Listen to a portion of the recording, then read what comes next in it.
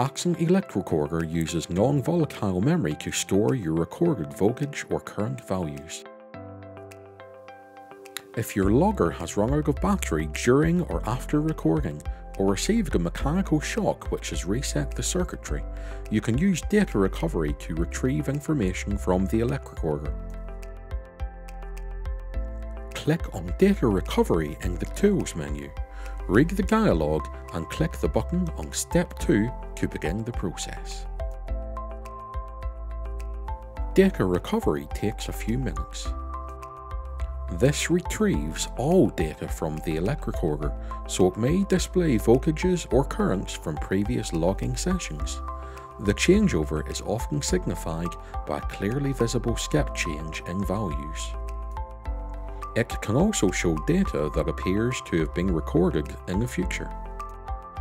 Once the data recovery procedure has finished, you can now download the logger as normal. Click on Download Logger to start.